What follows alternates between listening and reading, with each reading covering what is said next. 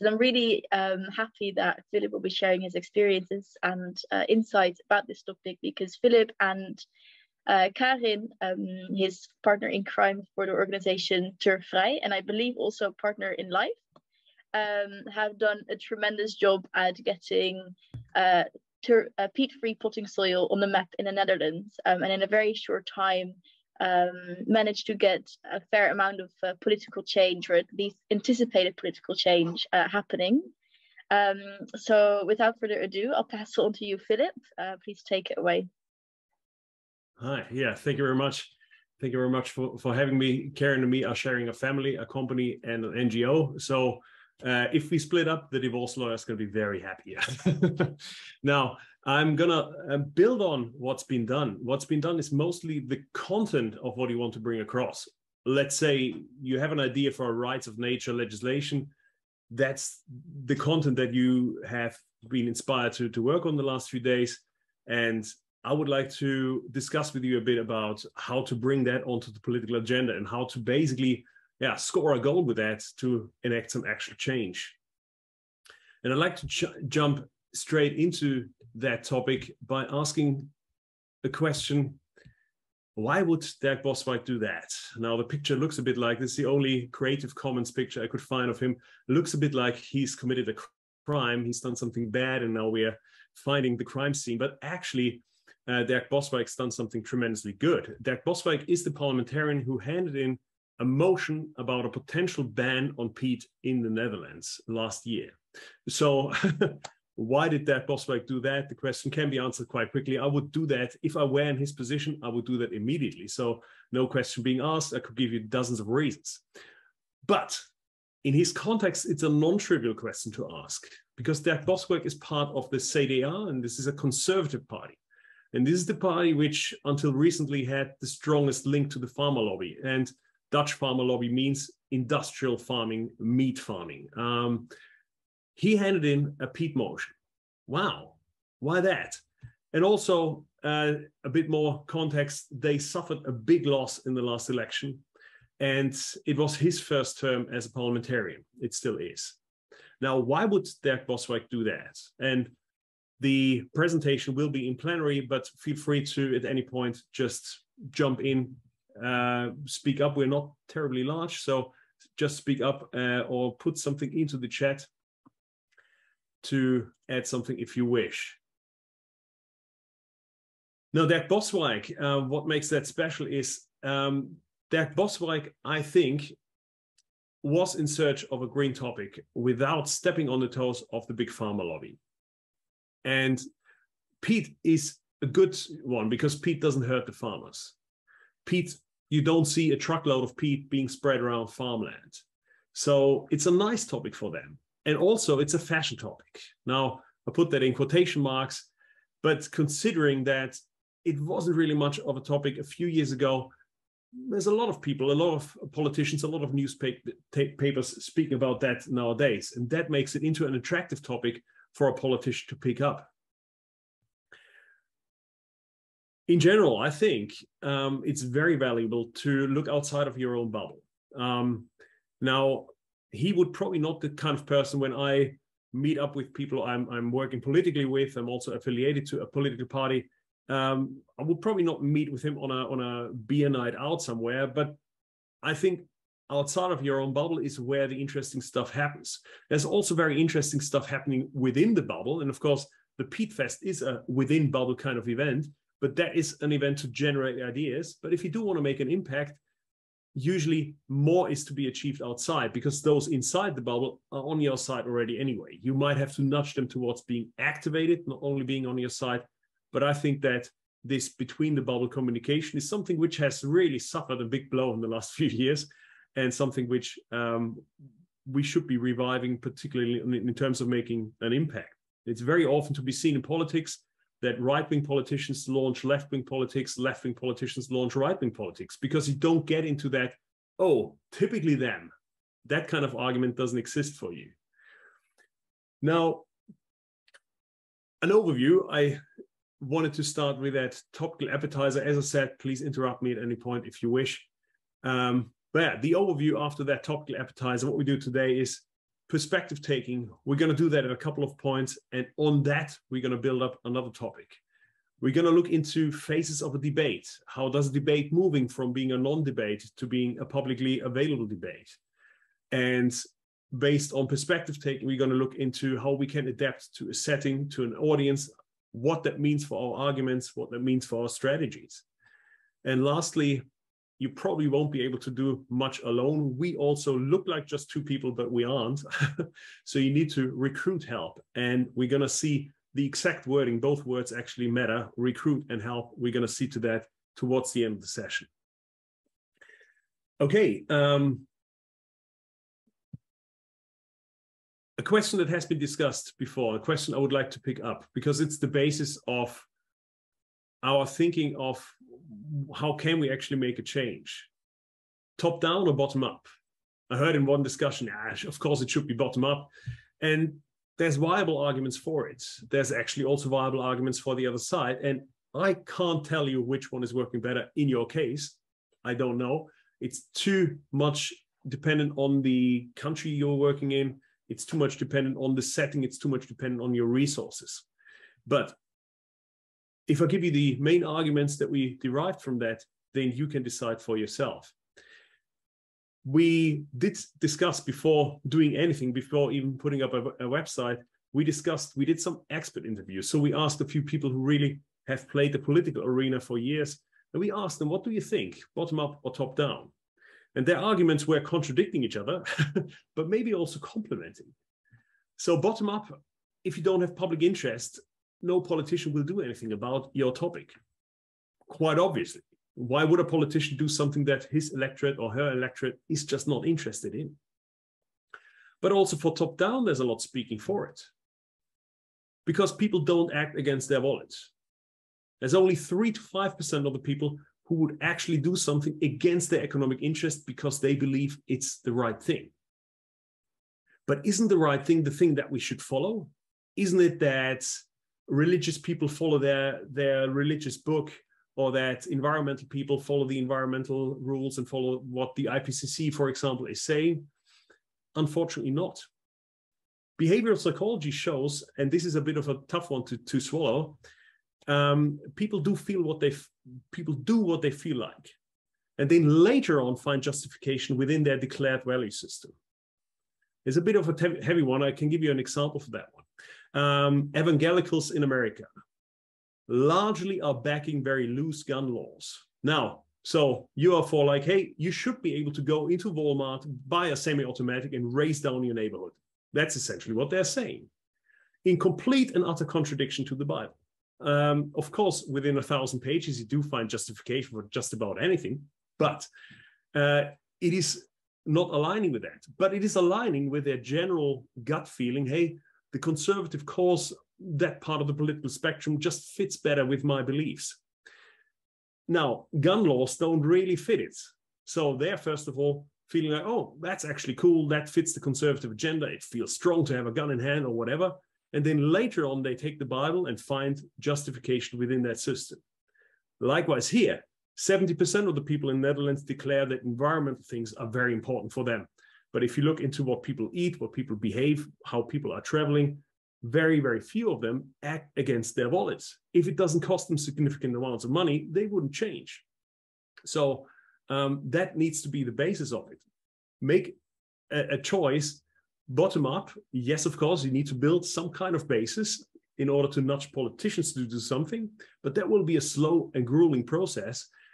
Top down might be the way forward, because then you can force people with laws, with taxes, into a certain behavioral change. Okay, now looking into an example which was in the press the last few years, Greta Thunberg, did she have an impact? And I think it's almost a rhetorical question. Yes, of course she did. She made millions of not only high school students, millions of people around the world from various backgrounds. I'm also affiliated to Scientists for Future, so a lot of other organizations have sprung up essentially with a condensation crystal that she set out in the world. What is unique about her and what might have determined her success is she has very activating rhetorics. She's very loud. don't you dare. This is something which people usually don't say in the United Nations, right? I do also think that she has a more effective picture she works with, a more effective narrative. If I may summarize the narrative, it's going away from a very technical perspective, and it's more, hey, it's generational stupid, if I may kind of summarize her work. This is something that grips people. You always have your breakfast with your kids. They look you in the eyes and say, hey, Daddy, why did you buy that car? Daddy, why do you need to fly to Australia? Daddy, why are you eating your second beef steak tonight? That is a stronger argument than the abstract polar bear. And I think this is something she brought on the map. Now, if you look into the case, getting more specific into the case of peat in the Netherlands, then our starting point was almost nothing, but it was not nothing. Our starting point was that 20 years ago, the drummer of the band I played in high school times told me, after starting to study soil science, he told me, don't buy peat. It's bad for the environment. Ah, okay, cool. And so I did, which was nearly irrelevant because I never had anything like a sizable garden. 2 years ago, we moved to the Netherlands, and since then we do have a garden where you can actually plant stuff and where you need to actually buy some kind of substrate. But we were shocked. We didn't find any peat-free alternatives. We looked around the internet, and this is how we got into contact with RE-PEAT. RE-PEAT was the only source where there was a collection of 2 shops which are selling a peat-free alternative. 2. This is ridiculous. And only one of them was, it was 9Ks for me to go with a cargo bike to buy a bit of potting soil. This is not a very practical approach. So, wow, we looked further and we saw that since 2014, so 7 years before we got active, there was nothing in the newspapers, nothing on TV about that topic. And this now seems to get extremely, extremely odd. Peat was a non-topic in the Netherlands, although Netherlands is the second biggest peat importer after the US. It is a huge, huge horticultural country, exporting flowers, exporting also potting soil, a lot of agricultural products, exporting, although we are living on a very, very small space here, exporting enormous amounts of food all across the world, but no one speaks about where that stuff actually grows. And then we researched further and we got more amazed even because there's a lot of research happening in the Netherlands. That's a picture from Wageningen University, the leading plant science university, and they also do research into peat alternatives. And even industry does that. There's a lot of industry, actually more than in Germany, where peat is a topic. Dutch companies have been doing a bit more in terms of substance in replacing peat. But that is strange. You have a relevant, very big topic in that country where a lot of stuff is happening, but no one speaks about it. So we thought, okay, we run a company together, NaturalScience.Careers. The main topic is science communication for scientists. So we thought, okay, now we have our topic. Let's try it out, whether the stuff we're teaching people since 10 years can actually be made to enact change. And so we did. And the first time we showed our face was May last year. And it was actually a pretty humble article, first of all, even published as a letter to the editor. And I give you the translation of that. Potting soil is a bag full of preventable misery. Now, we had the star, Greta Thunberg, with her loud activating rhetorics. I think what Karin did here is falling into the same category. It's loud, it's activating. And I think considering that at that point, peat was a non-topic, it fits it quite well to get people at least into some sort of action. And also, if I give you the subtitle of that, this is, we're getting annoyed about, I'm reading out about the rainforest being destroyed, but don't have an eye on destruction happening in peat bogs in our backyard. So, loud. It's a non-debate, so we have to be loud. And it did actually work. So just a month later, Karin got invited to speak at the Vroege Vogels, which is one of the most popular radio programs on national radio, 400,000 listeners on average. And she got invited there just a few weeks later. Actually, she would have been much earlier, but then there was the Shell court case, which delayed it by a week. And there was another motion from the Animal Rights Party, which got us delayed. 2 happy delay weeks, because these are very good reasons to be delayed with such an interview. And now that interview in turn got picked up by politicians. So there were 2 parliamentary inquiries, one of them directly referring to that interview, and a motion, the motion I talked about from Dirk Boswijk from a Conservative Party. And since then, I'm going to go back to the political agenda in a moment. And since then, we haven't been quiet. We have publicized the topic. We've been on regional television. We have made our chicken famous by an interview for Trouw, one of the larger newspapers. And Karin turned from a biochemist into a gardening journalist by writing an article on peat-free gardening in the major gardening magazine, where peat-free gardening even made it into a sticker on the front page. And as an immigrant to the wonderful country of the Netherlands, I'm very happy to have authored an article in Volkskrant, one of the major papers, about alternatives to peat gardening. And we even made it into the Libelle, being mentioned there. Libelle is kind of the magazine you would find lying around at a hairdresser's place. And if you have it at home, then you will probably not speak about it. But even they do mention peat-free. And by now, most shops, most gardening centers do sell a peat-free alternative at least. Some of them directly triggered after we have been actively discussing with them. So by now, peat, within just over a year, is not a non-topic anymore. It is a topic on the national agenda. Now, sometimes you do make a point, sometimes you do make an argument, but nothing happens. So you speak with someone who just says, I don't care. Now, you make a very good argument. You do say, but peat bogs do store 20 times more carbon than even forests, and we value our forests so much. So how can we do that? The response might be, I don't care. You try with more enthusiasm and you say, but there's a sponge effect, and we just had a terribly dry summer that can be alleviated if we have intact bogs around us, or the floodings of last year in Belgium and Germany, they could also be, I don't care. You get a bit puzzled, you might have a different argument, say, but it's completely nonsense in private hands, I don't care. Or even if you get angry and you say, we're all gonna die, the response might still be, I don't care. But why is that the case? And the case is partly due to us sitting in a specialist trap. So by now, we know that we need to inform people and we need to be understandable. That's a progress, because 20 years ago, many communications from experts were around exposing status and not so much about furthering understanding. So we're a step further, but we're not there yet. Just informing people sometimes has an impact. I mean, this friend of mine who told me that buying peat is bad certainly helped me doing something.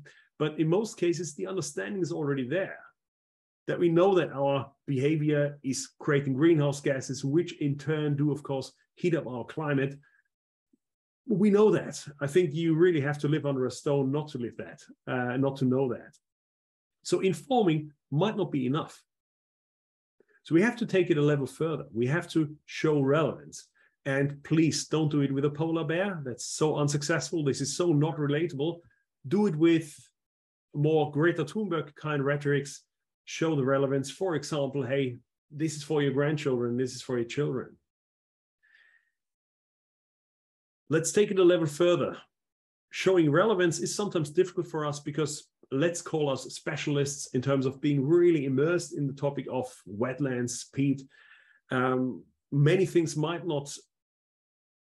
sound trivial for us, and therefore we don't think there's value in pointing it out explicitly.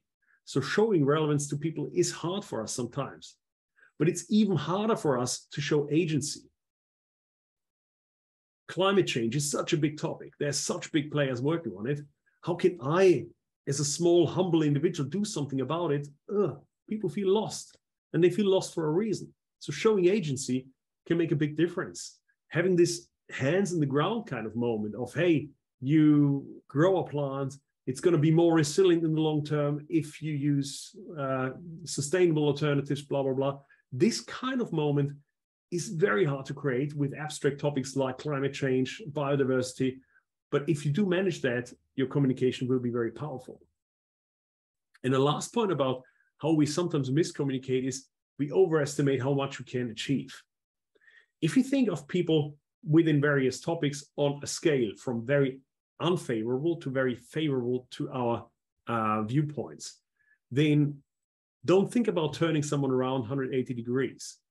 Do think in terms of nudging them a little bit on that spectrum, but there is value in it. So if someone is favorable to your topic, to get them to not only be favorable, but to actually do something about it, to activate them, has a huge value. Or to have someone who's really, really hating your topic, to get them to at least be passive, is already a huge step forward to not actively work against you. So this is a few things that I see as sometimes our communication missing the point, aiming too high or aiming at the wrong aim of, for example, only informing, creating awareness. Maybe that's important, maybe that's the point of that setting, but maybe also not. All right, now, exciting news hot off the press. The motion is basically being made into a covenant.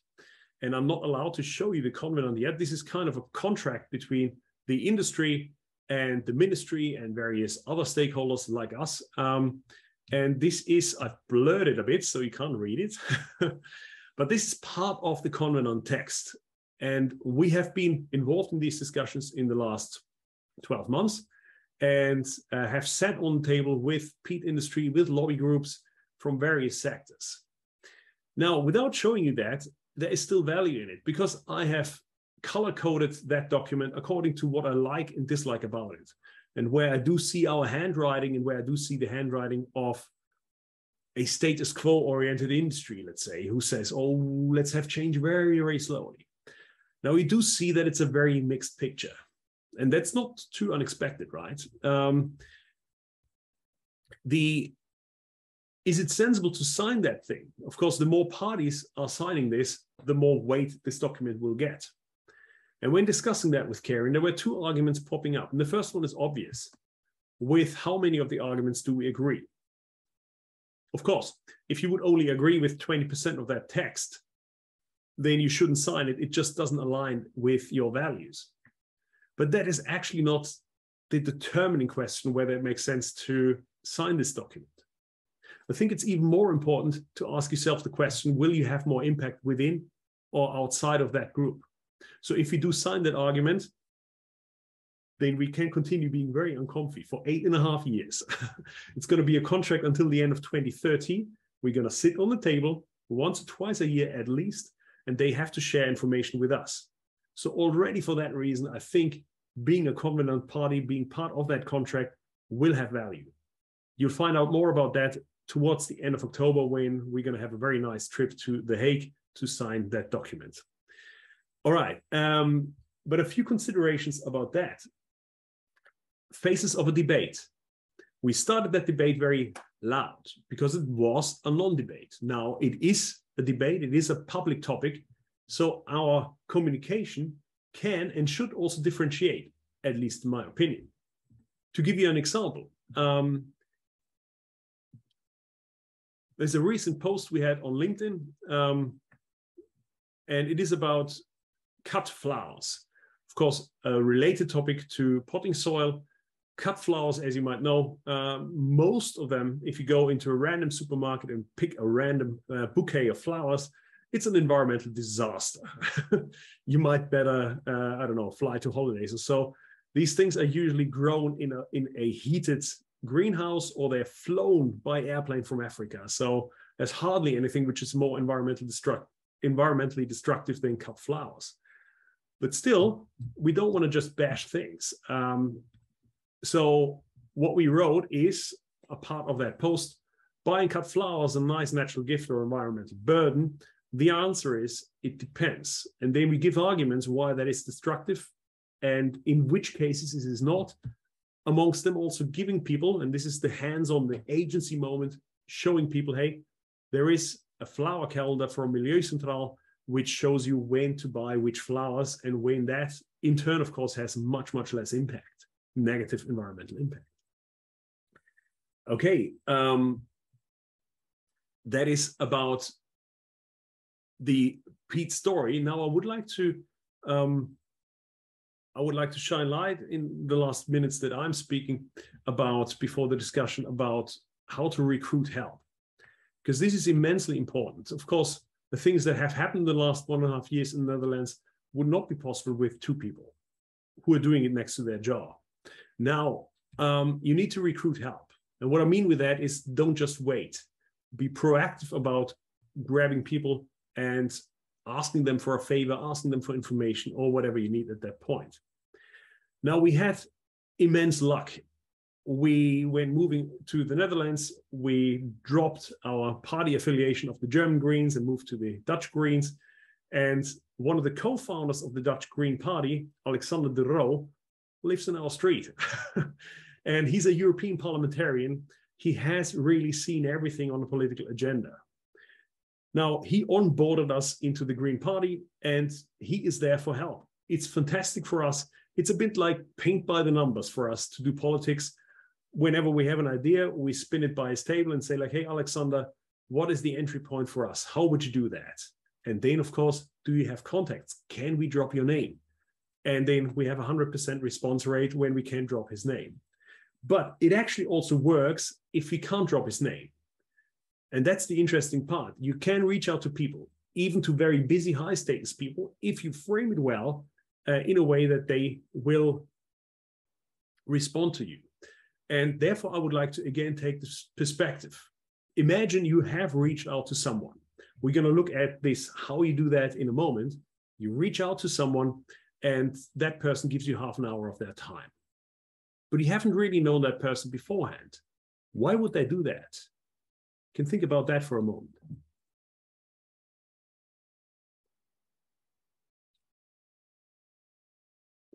And of course, if you want to speak up, feel free. Well, I took a little workshop in like coming from a perspective of a graduate and asking help from like professors or experts. And the response to this type of question was because so usually people just like talking about themselves and feeling like they're helping others. And yeah, that's so funny. Exactly. Yeah. I mean, you do frame it in a way that, hey, you are the expert. I want to know something. It doesn't have to be humble, like, oh, I'm so small, please give me a favor. But it is, of course, in a way of, you have an expertise. You do know something I don't. And that is a pleasant one for most people, yeah. And there's more reasons to it, and that will guide us into how you can frame such a request for an expert interview or other kind of low threshold support. They're also going to work on their network. So you might think, oh, I'm just a graduate student. Yeah, but also already as that, if you don't have a high status position, you are still a valuable networking node for them. And of course, you will grow in your life and you will grow with your activities. So if they have started by giving you a little favor, it's going to be very easy for them to ask you for a favor later on. That happened a lot of times in my life, that this became much more mutual in a short amount of time. People do feel efficient. And that's the great thing about it. I know many expert interviews which we have given or received, where people just had this thought where like, oh, wait a second, that's actually it. And then the whole story turns around and you do start to think completely differently about how you do things. That feels very, very efficient. It feels like your time in giving that expert interview has really made an impact. And this is also feeding back into how you need to frame it, because you need to frame such a request in terms of, I've done my homework, I've got everything right, but there's one puzzle piece I'm missing, and you are the one who can help me find that puzzle piece. If you can frame it that way, of course, not literally, but if you can frame it that way, then the chances of success are much higher. And of course, also it's a generation contract. So people do feel like, I have received myself at some point, let's give that on to the next generation. And then, yeah, show people Drop name, if you do have that. Drop name of people who you are knowing, or people, or at least some kind of connection very early on in the request, and show that people do make an impact. And then you just need to see that it's not anonymous. And even if you don't know people, then already showing them that you have researched into it means that you are not a HTML anymore. You're not just an email, but you are somewhere already in a relevant area of a network continuum, and you are being perceived as a person. So someone where I know they have at least read what we have on the homepage is, of course, absolutely justifying a response. And that's with most of the people. So we also do it for our company when we need to learn, when we want to find something out, when we want to move to a new market. We're doing a lot of expert interviews. And if it's framed well, if we do create that bit of connection, if we find a name we can drop in that email, ideally in the subject line, the response rate is extremely high. Now, one last thought. I've seen that there's already one question in the chat. I'd like to move that in the QA after the talk. Define the scope of your activities. I think that's an important point, to not overload yourself. And then you don't get anything done and you feel demotivated. So if we now take us as an example, we are two people who do that next to their family. Our hobby, if you want to call it that way, has grown out of proportion a little bit. So most weeks I'm spending more than 10 hours per week, sometimes 20 or even more on turfvrij, but that's of course next to family and job. Still, we are very limited in what we can do and what we can do ourselves by hand. But we do have a network of people around us who support us. We support each other. Still, the whole thing is quite limited. So if I may put into a slogan what we're doing, you can say you cut it down to political lobbyism, which of course also contains publicity work. And we do that targeting the product level of peat. So we are not working on wetlands. We are not working on water levels, farm practices, not because it's not important. These topics are even more important. There's more to be gained if we work on water levels, for example, but it would just be out of scope for us. There's a very, very big lobby against which we would have to work. There's a lot of people already working on that topic. So we decided to go for that niche topic, which fits the scope of what we can actually deliver. And that also means that the narrative we are crafting needs to fit that. Now, this is Irene, you know her, and I hope you loved her TEDx talk as much as I did. Her TEDx talk is basically showing the beauty of wetlands, and is showing that wetlands, please Irene, correct me if I'm wrong, but essentially the narrative of wetlands is being changed from one of wasteland to one of a valuable natural resource. And now the interesting thing is that argument fits her purpose pretty well, I would say. But we are not using that a lot. We are, of course, hinting that biodiversity loss is bad. But we know that peat industry is saying, but we are only extracting from formerly degraded peatlands. So it doesn't fit that well. We are not using that argument too much in our argumentation for that reason. But there's also the reasons that the Netherlands, and that's the politics we want to influence primarily, there is hardly any peatland left. So the argument just wouldn't grab. And in our case, climate, of course, climate, biodiversity, all these topics are super important, but climate just fits the purpose much better.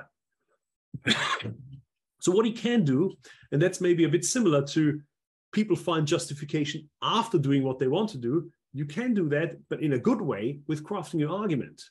You craft your argument, knowing what you want to do, and then find a purpose where it fits best. So in this case, the aim is climate change, which aligns better with politics. Okay, now to finish off, there were a lot of, particularly the quote with how people do react, maybe a lot of things which are a bit disheartening, maybe also things which are cheering up to see that we can actually make a change.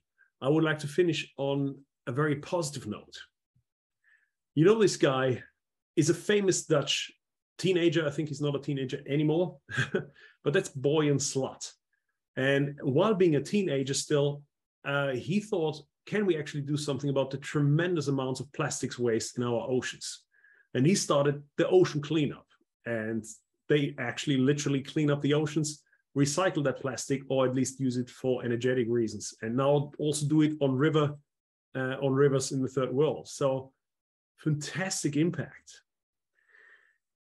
I dare say the best and the craziest ideas come from younger people. There's a tendency, there's not a clear-cut difference, but in general, the younger the people, the crazier the ideas.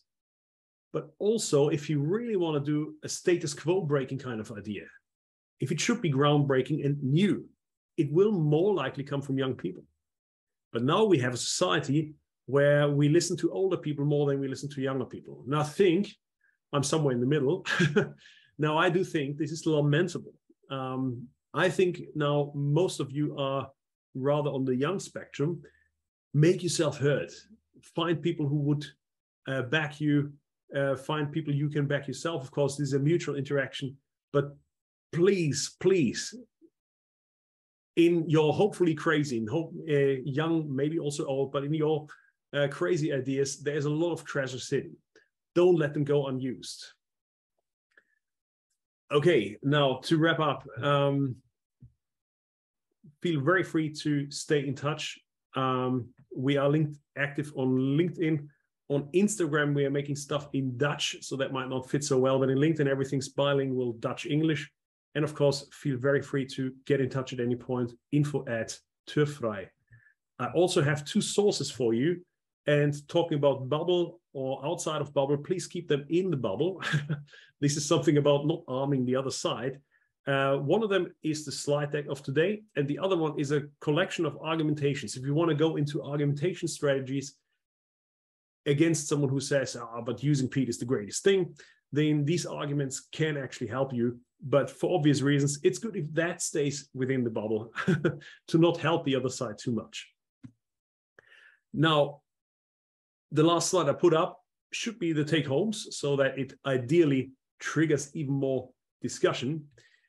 So my take-homes are, you need to take the other side's perspective and adapt your arguments to the situation and to the setting. Not the argument which feels most truthful and most relevant to you, but the argument that is most relevant in making a change on the other side. Consider the phases of debates. In some cases, you need to inform. In some cases, there is still a gap of information.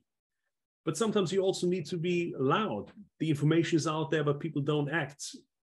Or you need to differentiate, or you need to build bridges. Define the scope of your activities to prevent overwhelm and to actually get stuff done. Get help from experts, from peers as well. Do loads of expert interviews, speak with people, and build your network that way. And I'd like to finish on a very positive note. We are seeing a lot of anti-democratic movements. We are seeing a lot of lies floating around the world, and that is, of course, hindering any kind of debate. For me, the journey of turfvrij has been a very positive signal. We can make change and we can influence an open political system. Of course, there's lobbies influencing that, but it's not just big industry which has a lobby. Also, the small ones like us do have a lobby, and we can use it effectively. So thank you very much, and I'm looking forward to a discussion. Thank you very much.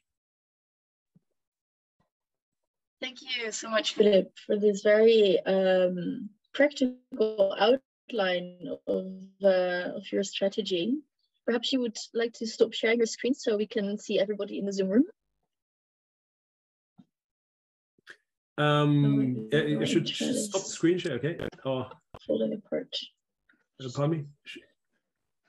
Sorry, my internet is, I think, a bit laggy. Yeah, if you want to stop screen sharing, that'd be nice. Then we can see everybody. Yeah, perfect. Thank you. I just have one question to sort of build on the last thing she said about young people having the best ideas. I would agree. But I also think that as a young person, you're facing obstacles that maybe you wouldn't face if you're a bit older and you know you're Alexander de Roo and you are sort of like you look perhaps a bit more like established and respectable and expert-like. And I wonder, like, to what extent, and I'm just curious to hear your thoughts on this, like, to what extent this tactic of just reaching out and asking people for opinion really works for everybody in the same way. In the past, I've organized also, like, for example, local youth conferences, and many times we were just completely ignored after sending an email. So yeah, I don't know if you have any sort of reflections about this. I'd be curious to hear them. Now that's sort of, you define the scope of your activities, but also define the scope of your nosiness. And I think there is something speaking for picking up the phone, for example. It's much harder for you to drop the phone and just disconnect, in contrast to just disregarding an email. I do think you need to, in this case, reach the level that people really listen to your argument and not just nod like, oh yeah, this is nice, a student is contacting me, but that they actually listen to the substance of what you're saying. So maybe you need to go a step further than that.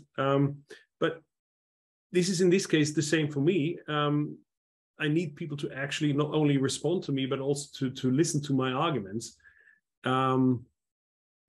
So in this case, you might have to go a step further on the networking spectrum. So, but if you do get to name drop someone, and that can be just because you find that on LinkedIn, you find that in a via kind of connection, then people will listen to your actual arguments. And what you can also do is to find an actual supporter. I think for us, the thing is that I've discussed sort of the organization between individuals who do creative things, very self-organized and self-motivated, but maybe chaotic and therefore maybe impact less. And if you work with a big organization like Greenpeace, then it's got a huge organizational head over it, which makes the whole thing slow. And I think to team up, in this case, imagine how rewarding that is. We very often hear that Alexander de Roo is very happy to talk about turfvrij because it's also a hobby for him, which doesn't cost him time. To team up, to find that, someone with the overview and someone with the initiative to do something on the ground and the crazy ideas, I think to find these teams is enormously powerful. And to really work on that, I do see that there's a variety of people in that room. And of course, I think that there is enough scope already within the people who have attended this PEAT Fest to build up such teams. But you can reach out to such people, maybe also mix organizational things. I mean, we are part of the Green Party, but also affiliated with Scientists for Future. That is also a source of contacts. Yeah. Thank you so much. It's really helpful. Bianca asked if you can speak more on the process of understanding / identifying one's niche, which gap to fill and where one fits best. Okay. That depends on of course, the scope that you have and your skills. Like in our case, it was science communication. That's the skill we bring to the table. The scope is, we might be heard. Maybe that background makes it easier. We are promiscuous networkers. We don't have a problem to reach out to people, make cold calls. So that's sort of the background. And then within that, where in the country is actually something to be made, a difference to be made. 3 years before starting turfvrij, we were sitting during a summer holiday and we were like, let's just do something. Let's just do something with an impact. But we didn't find our topic. It took us 3 years to find that. So we have actually been sort of course, trying to do the good thing with what we are doing day to day, but we haven't been active at all. But we have actively looked for that, spoken with people, reached out, having some exposure to certain organizations. I think there is not the one-size-fits-all answer to that. I mean, feel free to stick around afterwards for a one-on-one discussion, but this is just get some exposure, that people are able to speak with you, that people are able to get in touch with you. And then usually when you are visible, things are getting some own initiative and some own pace. Yeah. Thank you. Frankie? Hi. So yesterday we spoke a little bit to this documentary maker about the dynamic between being like an activist and a filmmaker and a journalist and how that works. And I'm curious as well what you think about this science communication, like bringing the politics and the science together, and how you found like navigating that kind of like complexity, and also writing in, you know, newspapers and things, and how you maintain your authority in that sense. This is a super nice, super difficult balance. I mean, us working with scientists is a potentially very powerful target group, but they usually just shut up. First of all, they might be burdened with their own work, but it's also that they say we might lose neutrality. That a scientist is just working towards the truth, which doesn't exist in absolute cases, but at least if we want to work towards that, then you can't take sides too much sometimes. And that is hindering the whole thing a lot. I personally think we, as not being from that field, as not earning our money with that, this gives us the uniquely independent position. That comes as a cost of course, having to work ourselves into that topic, having to build up the network in that topic. But once we are there, you can imagine on that covenant table, I was sitting there like a gleeful child thinking, yes, I'm the only one who's not earning money with that. So I can speak what I think is the right thing. And you all have to basically guard your own interests. So I'm much, much more independent than you. If you are professionally active in something where you're also activist, look into your work contract, I would say, and do what's allowed within that. Maybe renegotiate that or find a different job. And if you are a scientist, if you are coming from that background, then I think there's an important level of the actual primary data that should, of course, be as neutral and as sober as possible. But that is always being interpreted. And something like a newspaper article or a parliamentary motion, this is going into the future. What could happen if?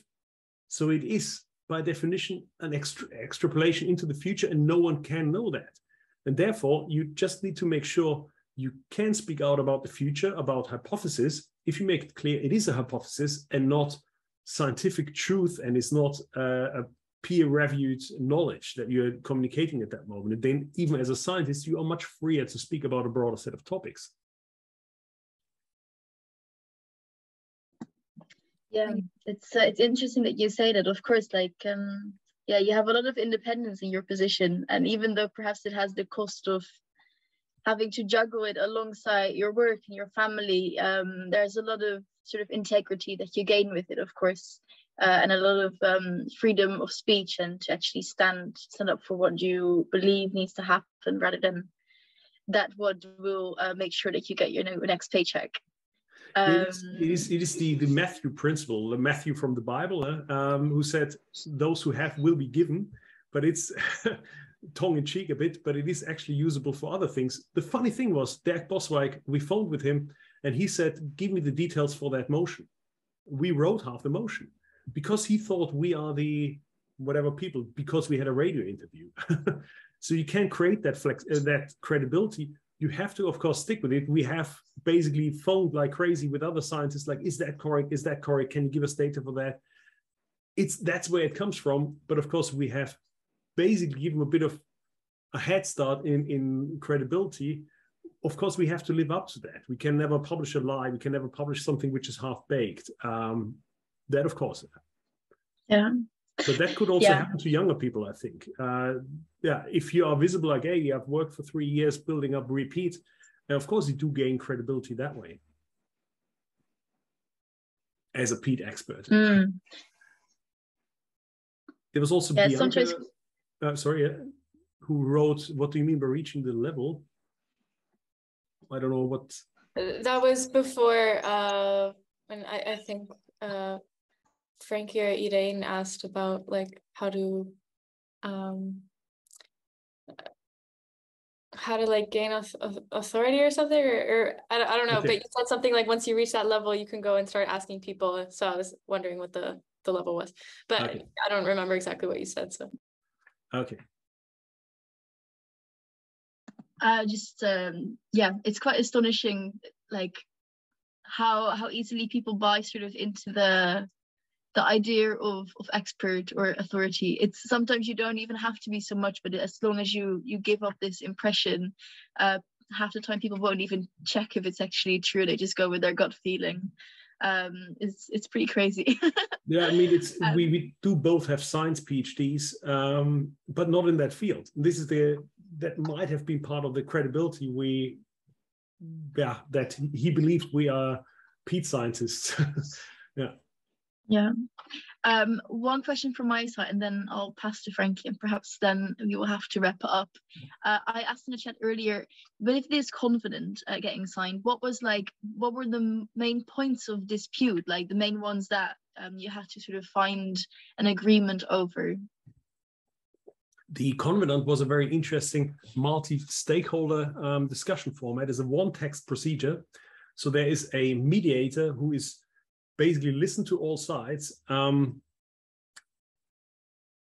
All sides can present, then all sides discuss, and then the mediator goes back and writes a draft solution. And then you go back and discuss that, you criticize that, and then the mediator goes back and writes version 2.0, and then we went to put version 3.0, and at that point, people can decide to sign it or not. So just to understand the process, so it was, the elegance of that is you don't need to discuss out a solution at that point, but you can basically say, I disagree with it, hoping that the moderator takes that up. And if your argument is good enough, it will probably do it. And if not, it will probably not do it. And we did have a fantastic mediator for that, who actually has a background from the VVD, so another right-wing party. He has done a fantastic job, and I truly believe that he was neutral in that process. The main points of contention are alternatives available? This is incredibly big point, where we do say, if you have to, you will create that market. And now there's a big competition between biomass combustion for energy and production of soil products. Soil products are the higher value thing. So once you stop subsidizing that, it will fall in place anyway. It will be an easy one, and the market will move if it has to. I mean, now people can buy a bag for €3.50, then they will have to pay at least a floor price of €5, but then that's just it. Then they don't waste so much of it.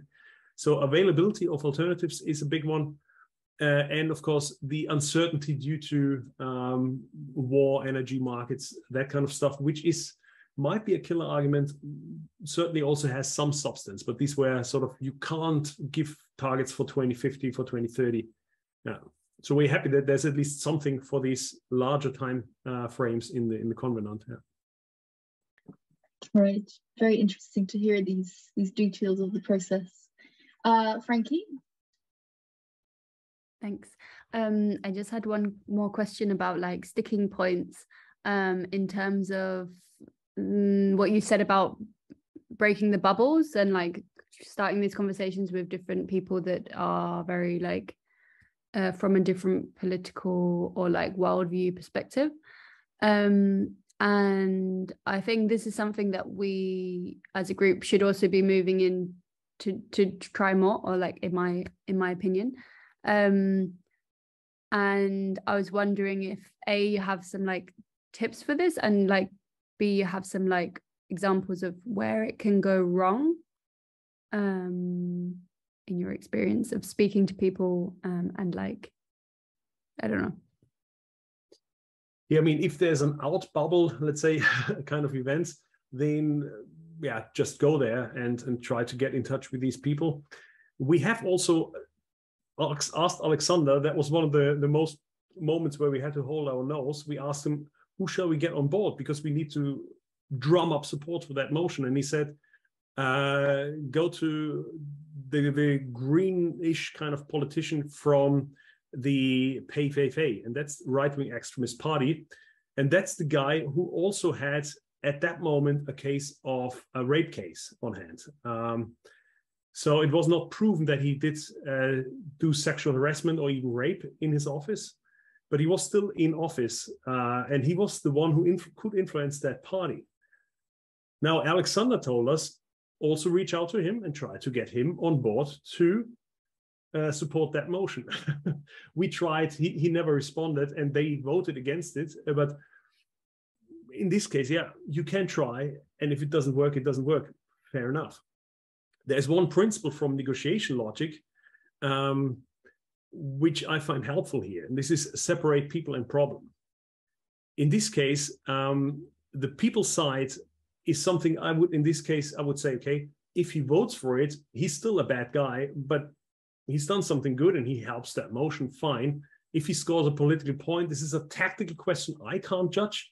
So I have to trust Alexander in this case to tell us the balance between giving them a political bonus point and that the balance is okay. But it does mean that when I speak with people where I have to hold my nose, that I still respect them as people. I still try to see why they do what they're doing. And for example, when speaking with Klaasman Dielman, the biggest peat producer in the world, I also have to hold my nose a bit, but I need to understand what is their industry, what are the kind of boundary conditions that they have to face. And yeah, in their case, yeah, there are a few things you can understand. And yes, they are in some ways credibly trying to move in the right direction. And problem is then what you want to bring across. So I try to separate the two and try to, in this case, focus on the problem. And if they get a brownie point by the interaction with me, it's fine. I don't try to fight against them to the level that I say they shouldn't even get a plus point, or they shouldn't score a green point with their voters because they are. So focus on the problem, and the people should be respected as such. But if there is something personal you don't like about it, try to push that away from you at that moment.